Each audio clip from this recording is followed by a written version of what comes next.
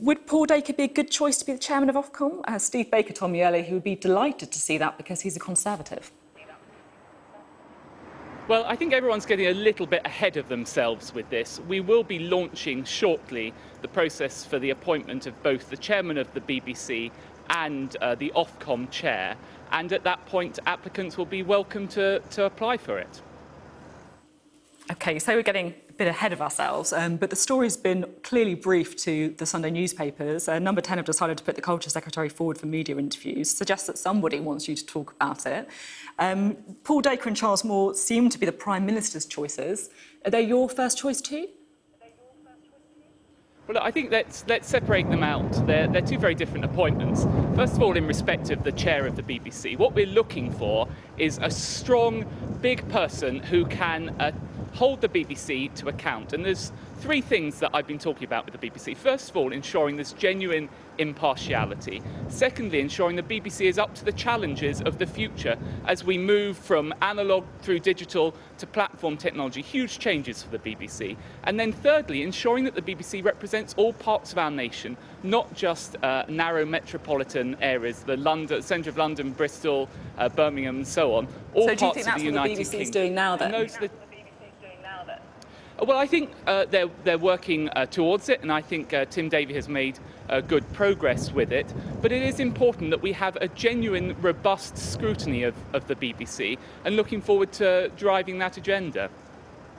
OK. Paul Dacre once said that BBC journalism is reflected through a left-wing prism that affects everything it exercises a kind of cultural Marxism. Do you agree with him? Well, I'm not going to get drawn into conversations about each of the candidates. Clearly there's strengths to both Charles Moore and to Paul Dacre. I've set out what I'd be looking for in respect of the BBC.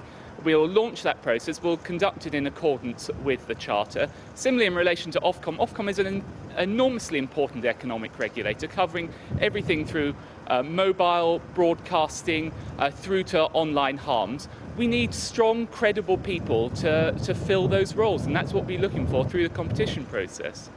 So if you don't want to be drawn on the candidates, you're a bit irritated that the Prime Minister seems to have jumped the gun? Well, look, there's always going to be speculation about different candidates. We have a clear process for running this. We've been clear about what we're looking for. I'll be launching the competition for the BBC and for Ofcom shortly, and we'll be conducting that in the proper way. Has the Prime Minister consulted you about the appointments? Well, you would expect that the Prime Minister and I discuss these things a great deal. These are hugely important roles, both the chair of the BBC and the chair of Ofcom. And of course, we've been in touch with each other a lot about it. OK. Now, Paul Dacre also predicted in 2018 that a right-of-centre TV network will one day take root in this country. Now, a new channel, GB News, has been announced with Andrew Neil, the former BBC presenter, as the chairman. Do you welcome the idea of a newcomer, and do you think there's a gap in the market? Definitely. I think one of the huge strengths of the United Kingdom's broadcasting scene, and indeed its newspaper scene, is a tremendous plurality and diversity. We often take this for granted, but we're so lucky in the UK to have, for example, with newspapers, a range from the Guardian right through the Telegraph, Mail. No other country in the world has that kind of diversity, and it is at the absolute heart of our freedoms in this nation, our press freedom. Similarly with broadcasting, we're blessed with brilliant broadcasters, whether it's you here with Sky News, BBC, many other different ranges of channels, and I welcome any new entrants to it. A bit of flattery there never does any harm, certainly. Is it time for Ofcom, though, to have greater powers to regulate online companies? Well, yeah, we have indicated that for online harms, our preferred regulator would be Ofcom. I'll shortly be publishing the response to the online harms white paper, the full response from the government, where we'll make a formal announcement about that. And this is a very important area of government policy. At a time when we've all seen how reliant we are on online, particularly during the COVID crisis, we need to ensure that we drive growth and prosperity through the digital revolution, but also we're able to protect the most vulnerable, and that's what that legislation will be about, getting that balance right and empowering an appropriate regulator to do so. And as I've said, Ofcom is, we've indicated, is our preferred regulator, and we'll formally make that decision shortly. OK, now I'm keen to move on to other matters coronavirus, of course. When I spoke to Steve Baker a bit earlier on the programme, he was talking about his concerns about the restrictions imposed by the government. He said to me, liberty dies like this, with government exercising draconian powers without parliamentary scrutiny. Is liberty at risk of dying because of the government's response to COVID-19? Well, I have huge respect for Steve Baker. I like him enormously, but I think that is slightly overblown. It is important that Parliament holds the government to account. That's why, for example, next week we'll be having the first debate on government time on COVID. Of course, there'll be a chance for MPs to debate and vote on new measures through what we call statutory instruments. There'll be votes on that, for example, in relation to the rule of six. It's entirely appropriate. Should MPs be able to vote beforehand? I think there's quite an important distinction, isn't there, between retrospective voting and being able to vote before things are enacted? Well, I think it's important in a crisis like this, when things are moving very rapidly, that the government has the power to move quickly, and that is the power that the government was given through the initial legislation earlier this year. But then it's then important that MPs hold us to account and vote on that, and that is exactly what's happening here. And I'm very clear, these are very difficult choices we're making. We have a rapidly expanding virus. We also have huge economic consequences from the decisions that we're taking, and we're having to take measures to deal with that. It's entirely right that government ministers are properly scrutinised by Parliament through this process. OK. It sounds like you think that the current system is working all right then. Now, I want to talk about local lockdowns. Millions of people in local lockdowns already. Sadiq Khan, the Mayor of London, says now it's time for greater restrictions on people in the capital not being able to visit people's households because of the rising infection levels. Is the government preparing to introduce tougher restrictions on London? Well, look, in response to the rising number of COVID cases, we announced the measures over the past couple of weeks, principally the rule of six and then the further restrictions in the past week. Of course, we keep all these things under review, but the key thing now is that people stick to the existing rules that we have. They observe the rule of six, hands, face and space. People wash their hands, make sure they wear face coverings, particularly indoors, and observe social distancing. If we do all of those things, we can keep the virus under control and keep our economy open and avoid further restrictions. It really is in the power of everyone watching this show to make sure they abide by those rules and prevent further more draconian restrictions.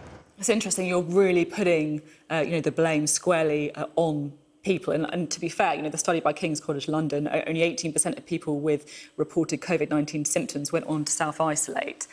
At the same time, though, the government was the ones telling us all to kind of eat out to help out, telling us that we needed to do our bit to get the economy moving. And now you're saying, oh, no, not that much. It's your fault now because of rising infections. You can see why people might be feeling a bit aggrieved.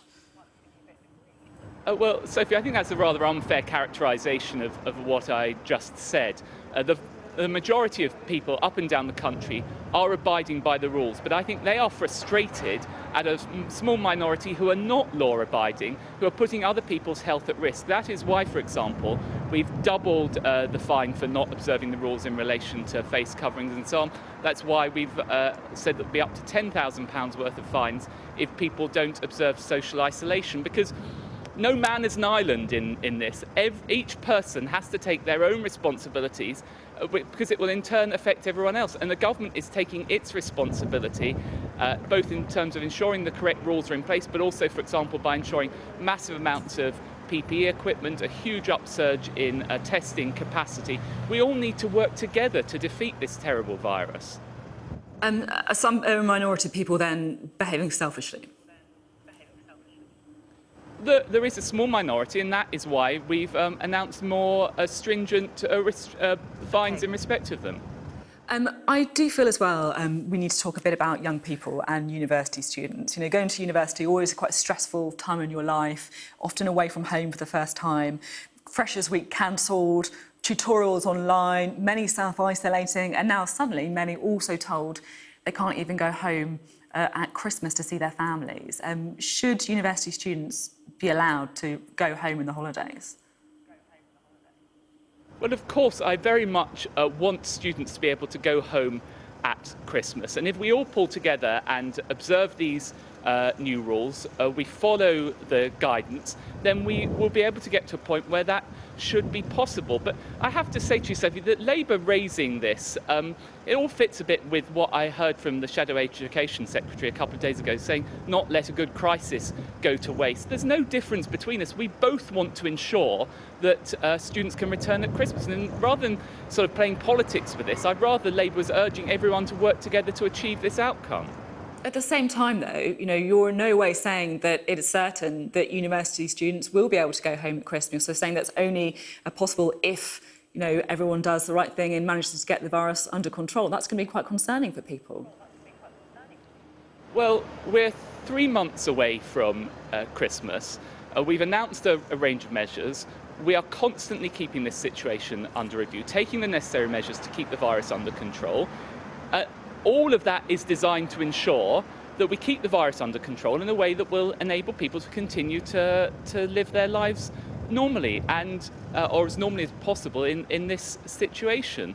So, of course, we want to avoid that situation, but I don't think it's helpful at this stage, 3 months away, to speculate on that. The thing we should be focusing on now is ensuring that we actually take these measures and abide by them. OK. Now, I want to ask you a little bit about football and live sports, because, of course, many people were very excited about the idea of live crowds being allowed back. And for many smaller clubs and teams as well, they're relying on ticket sales to actually keep afloat.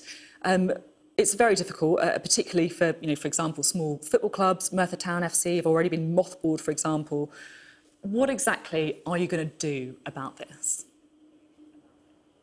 Well, nobody could be more disappointed than me that we weren't able to go ahead with fans going back into stadiums socially distanced from the 1st of October. But I think most people would agree, against this backdrop of rapidly rising cases, now was not the time to do it. In terms of our response now, we have said we stand ready to support clubs. They're such an important part of our local community, and they were there at the height of the crisis. They had our back, and now it's time for the government to have their back.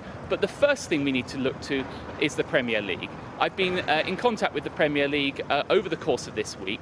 We're all agreed that the Premier League needs to step up to the plate, and they're having intensive discussions with the EFL about how they can support those clubs. So they stand ready to play their part, and the Prime Minister and I have been clear in urging them to do that.